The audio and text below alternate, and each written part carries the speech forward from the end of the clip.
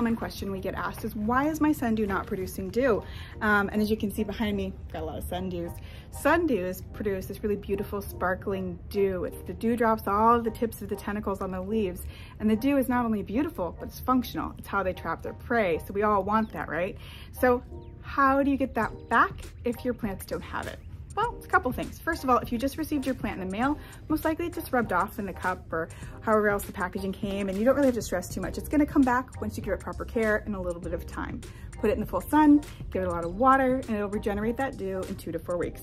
But what if you've had your plant for a long time and it's not producing the dew? And you really want that because it's so beautiful, right? Well, that's pretty easy too. It's mainly a light issue.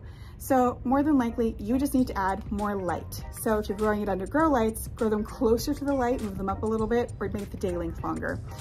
Or put them in a sunnier spot on your windowsill, grow them outdoors. Really take a look at that area and think, is this getting full sun? Or maybe is it blocked by something in the afternoon? Or maybe as the sun moves across the yard, things kind of shift and change, and try moving it to a sunnier spot.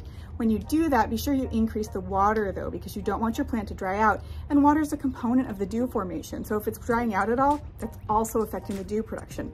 So that's the other thing. If perhaps you've been letting your plant dry out a lot, that could be affecting the dew. You might have all the sunlight in the world, but if it's not having enough water, it can't form it. So those are the two sides of the coin. Make sure it's got a lot of sun and a lot of water, and you're gonna get that super sparkly, beautiful, dewy plant. Give it 2 to 4 weeks to recover and generate the dew, and you're gonna start to see more.